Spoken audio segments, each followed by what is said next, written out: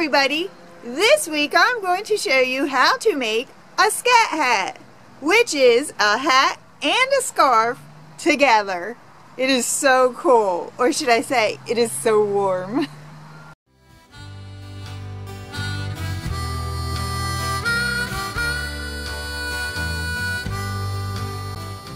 I want to give a huge shout out and thank you to Deborah for asking me if I could make one of these scat hats on a loom. I absolutely love my scat, and I wouldn't have even known what a scat was if it wasn't for her. Thank you so much, Deborah. You're awesome. Like always, I wanted to make this project super easy so that even beginners could make one of these hats. It is that time of year to be making our Christmas gifts, and I think this will make the perfect gift, and they're quite stylish too. I can't wait to show you how to make a scat, so let's get started. The type of yarn that I used was Heartland Lion brand. You can get this yarn online, in craft stores, or at Walmart.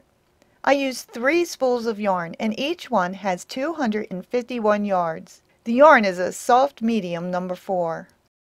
This is a really soft yarn, and the hat feels so comfortable when I wear it, so I highly recommend picking a soft yarn. I used a 36 peg loom for my hat, but you can use a 40 peg loom if you need a larger hat. The colors I used are Great Smoky Mountains Gray and Kings Canyon Green. I want to thank everyone who helped me choose the colors for this hat. It turned out better than I even imagined. We are going to start off by making the brim of the hat. I mixed the 2 colors for the brim by using 1 strand of gray and 1 strand of green yarn together. The brim of the hat gets 17 rows. Make a slip knot and put it on the side peg. Then E-wrap the pegs all the way around the loom.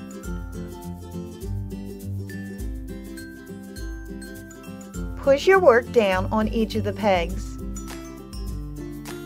And then E-wrap each of the pegs again.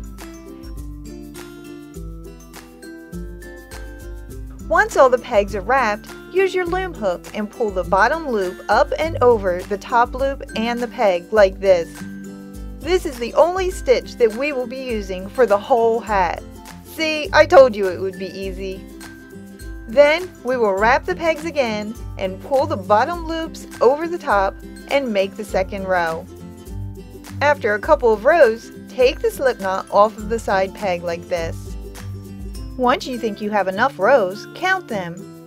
Let's secure the end yarn strands by pushing one piece through a hole and then tying both pieces together.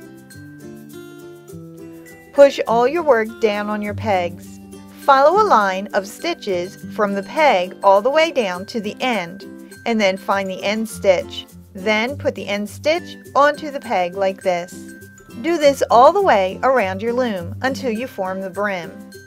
Take the end strands that you just knotted and tuck them into the center of the brim to hide them, and continue to put the end loops on the pegs. To secure the brim, take the bottom loops and pull them up and over the top loops and pegs. Now the brim is done. The first stripe gets 8 rows, and it is a solid stripe.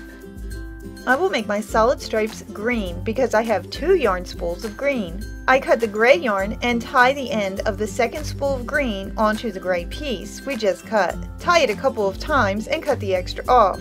Now make your 8 rows. In order to keep both green spools evenly used as I make my hat, I use a sticky note paper to remind me of which green yarn needs to be cut next when I switch to the gray color to make the mixed stripe. I put my first note on the spool that I used for the brim and the first solid color row. After I cut it, I switch to the gray and I move my note to the other spool of green yarn. It makes it so easy. The second stripe gets 7 rows. I like the stripes on my hat to have wider rows close to the brim. They get smaller as the hat goes along. I think it gives the hat more dimension. The third stripe gets 6 rows. The fourth stripe gets 5 rows. The fifth stripe gets 4 rows. and the 6th stripe gets 3 rows. After it gets down to 3 rows, I made the stripes alternate from 3 rows to 4 rows until the scat is finished. 3 rows of mixed and 4 rows of solid. Know that you can do your stripes however you want them, or you can make your scat one solid color. The length is up to you also. I stuck to the length that my 3 small spools of yarn made, but if you want a longer scarf part, use more yarn. Make your scat however you want it. Now let's cast off and finish the scat. Stop looming the scat when your spools of yarn are almost to the end. We will need some yarn to make the tassels. Here is the first loop. Wrap your working yarn around the peg next to the first loop. Use your loom hook and pull the bottom loop over the top loop and the peg. Take the loop off of the peg and move it over to the first peg. Now pull the bottom loop up and over the top loop and peg, and then move the remaining loop to the empty peg next to it. Let's watch that again. I love casting off. Once you get the hang of it, it is a lot of fun. Do this all the way around the loom until all the loops are off of the pegs. When you get to the very last loop, cut the yarn, take the loop off of the peg, and put the end of the yarn through the loop and pull it tight to finish the cast off. Let's make our tassel by wrapping the leftover yarn around a book. My book was 10 inches. Stop wrapping when you think you have enough. Cut one side when you are done wrapping, and then cut those strands in half. This makes the tassel 4.5 to 5 inches long. We will use the tassels to close the hole at the end of the scat. Open a loop on each side of the hole and put the loops together. Fold 3 tassel yarn pieces in half and put the folded part through the 2 loops. Open the 3 tassel loops and push the ends through the loops and pull it tight like this.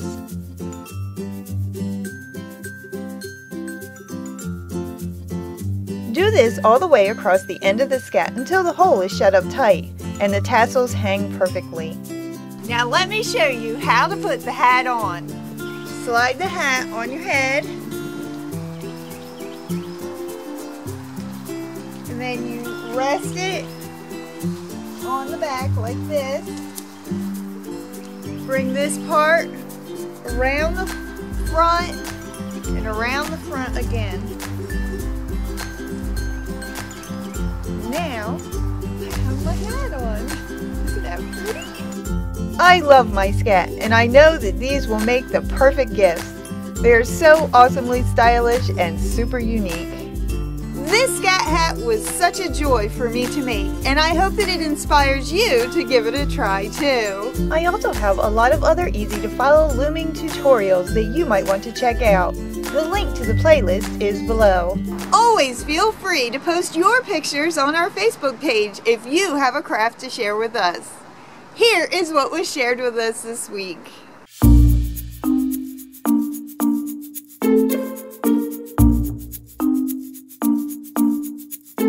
It is always a pleasure to see your creativity.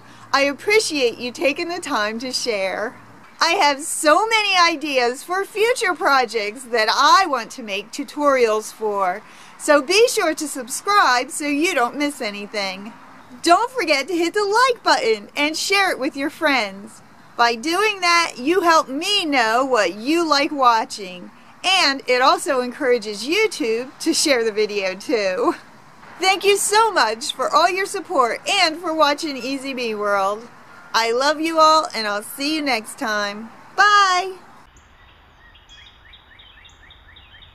It's a scarf and a hat